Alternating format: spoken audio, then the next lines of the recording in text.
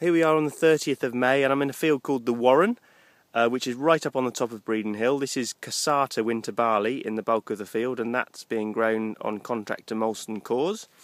In the distance there we've sort of got Cheltenham and then Tewkesbury just down through there. And I'm up here just to have a look at the Stewardship wild bird food mixture that we planted before all the rain in April. And it's recovered from that quite nicely, especially as it was so cold earlier on. It's kind of warmed up with the last sort of 10 days, and it's really growing quite well now, which is good. So here we have a mixture. There's a bit of mustard in here, and all those little holes you can see, that's flea beetle that have been attacking it.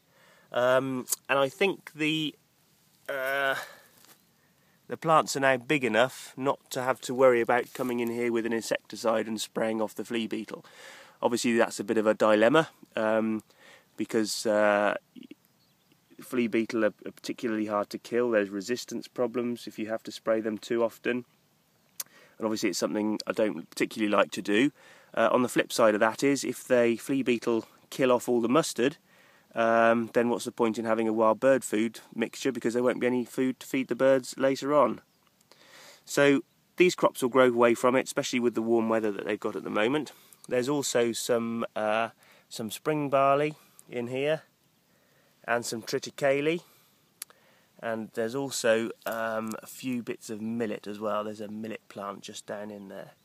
So on the whole, very happy, and we'll just wait and see how it goes through the summer, how it seeds, and then we'll have a check-up up here next winter, when hopefully it'll provide a nice little habitat adjacent to a little bit of a woodland there, and another bit round that quarry. It should make quite a nice little bird table up here, right up on the top of the hill.